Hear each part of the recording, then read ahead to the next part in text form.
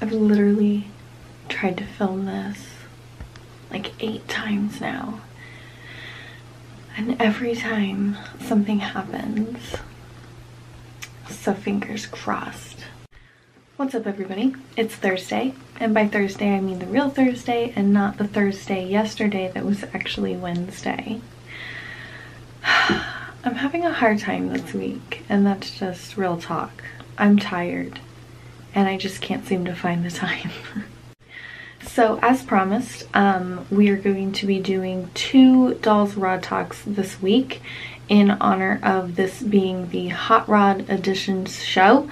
So that's what we're going to be doing, but before I get into that, I want to talk to you guys about the giveaway that I'm having on my Facebook page. As mentioned earlier in the video, Monday, when this is being released, is also the start of our giveaway with Kulture Deluxe and Old School Rods, sponsoring some really cool shit for me to send out to 2 lucky winners.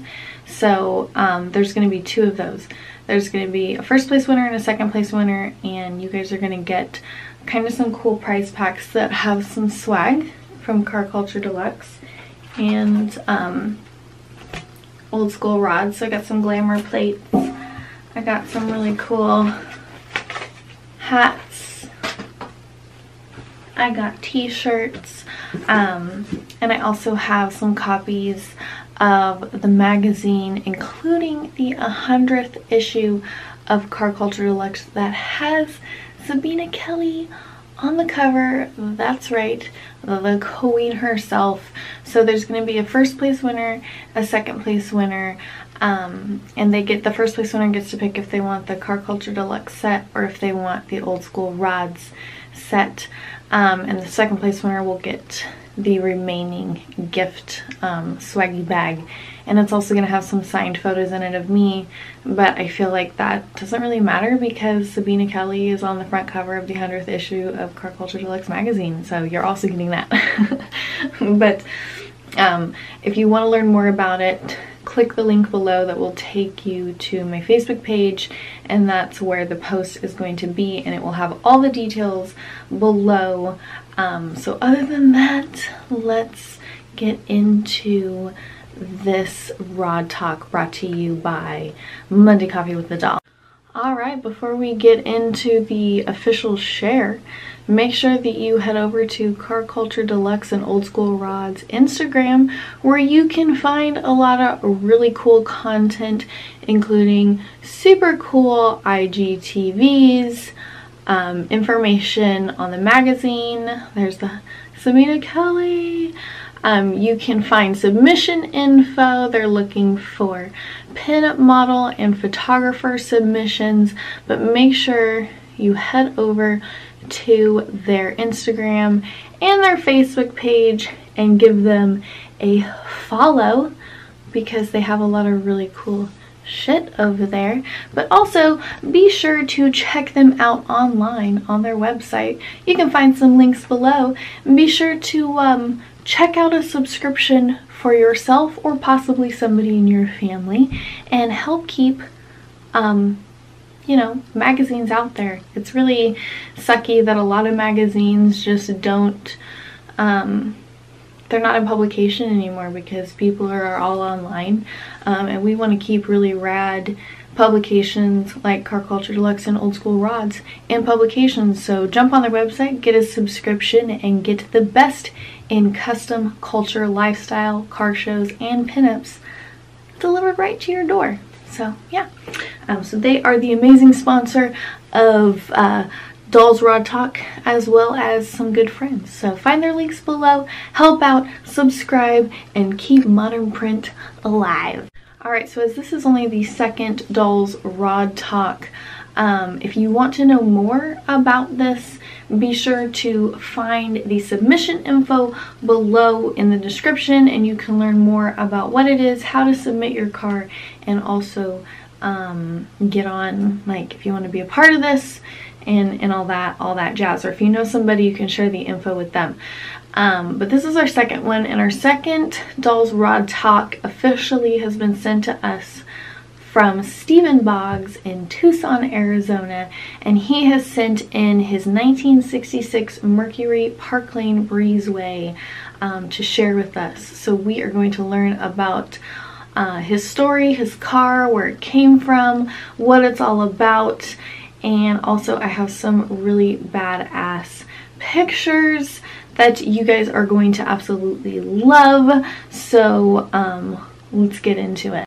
Alright, before we start with our email, I wanted to share a photo with you guys so you could see the beauty that we will be learning about this episode. Look how beautiful that is. Oh my gosh. It's beautiful, Stephen.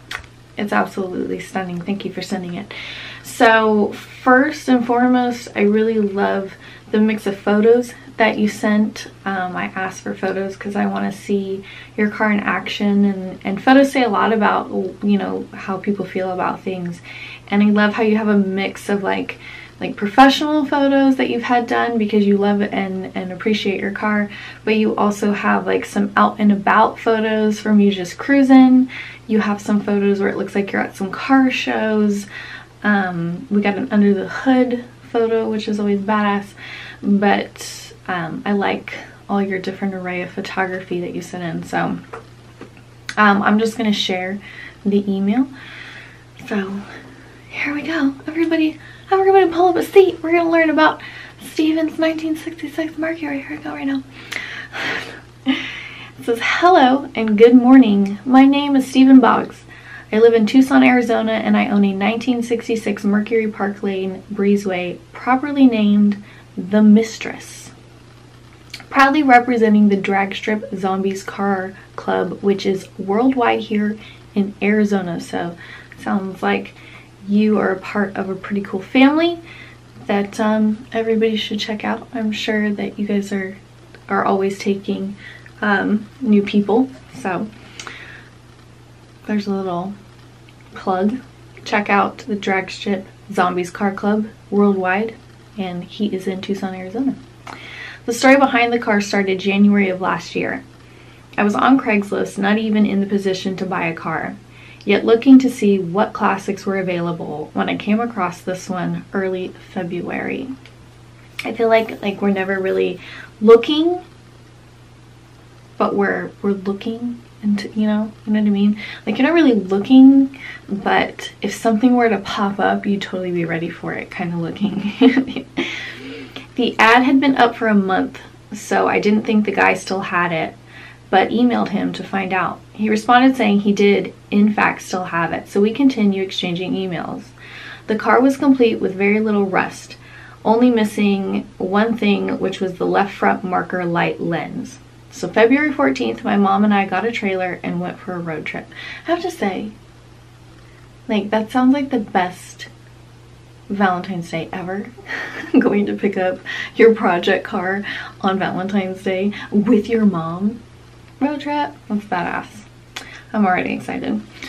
The car was 3 hours away, but something about the car was drawing me to it. When we got there, the car was as pictured in his ad. Very badly oxidized, but complete.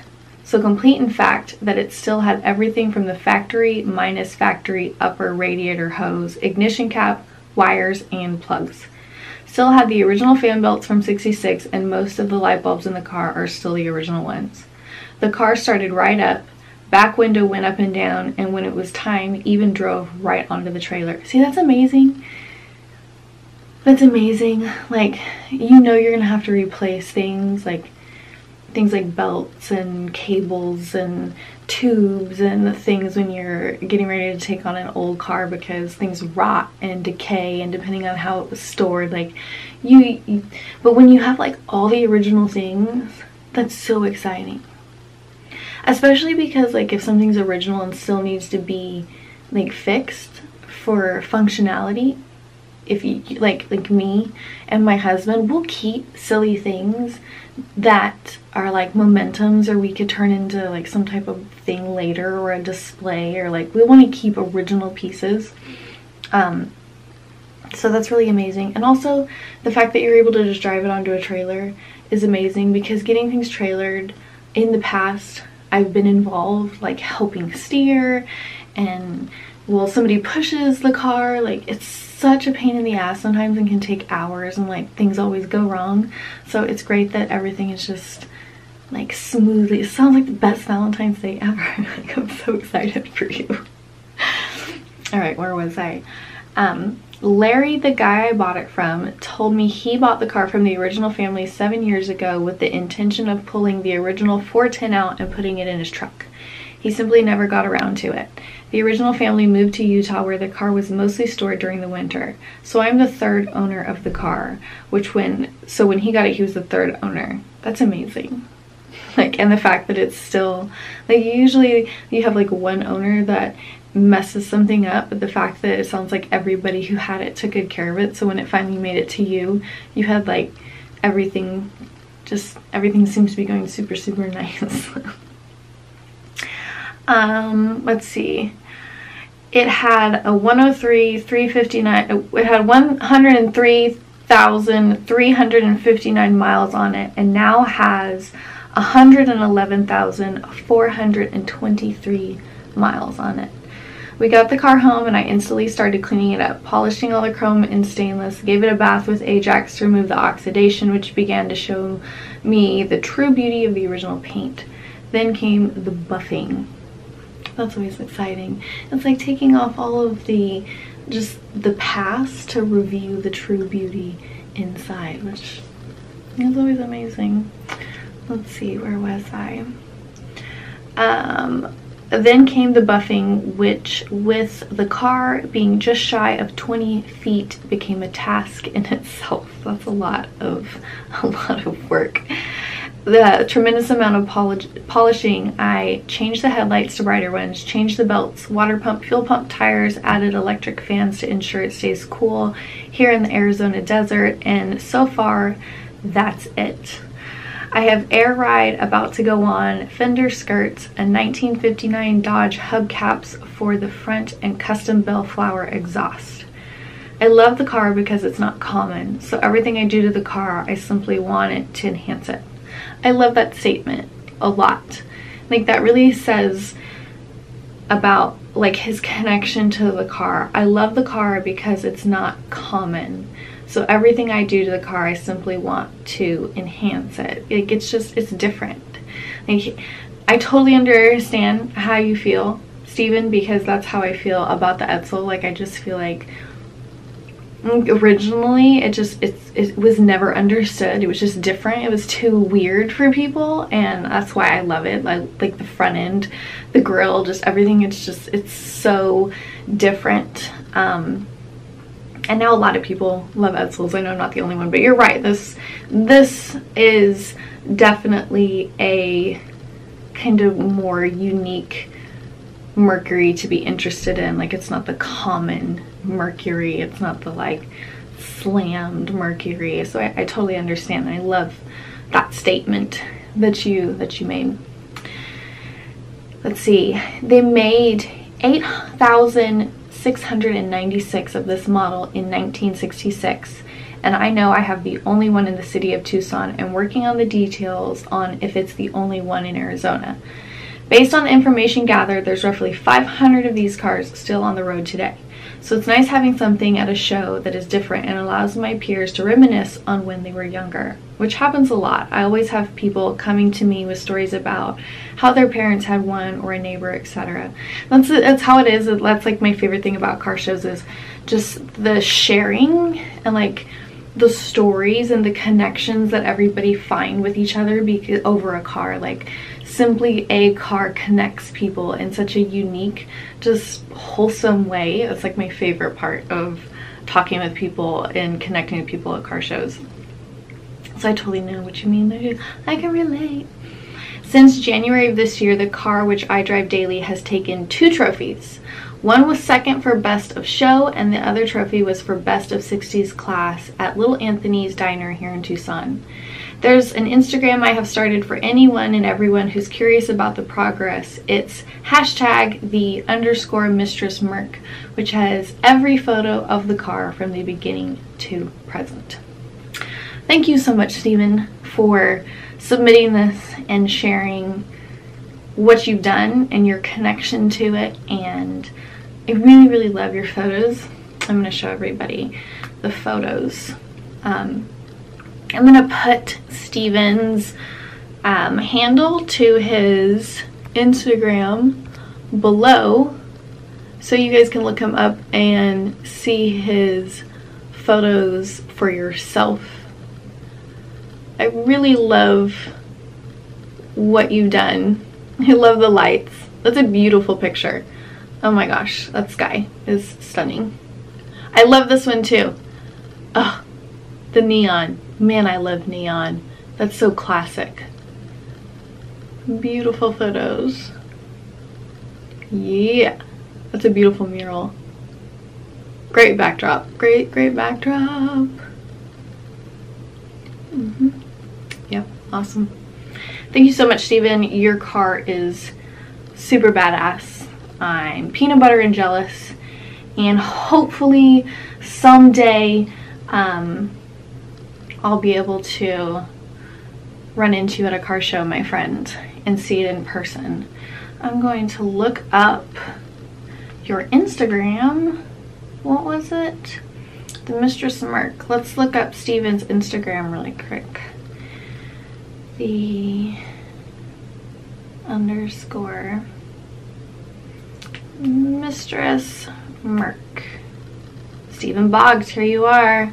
Dun dun dun dun. Is this weird? Sorry. Here he is. Look, there's his rad car.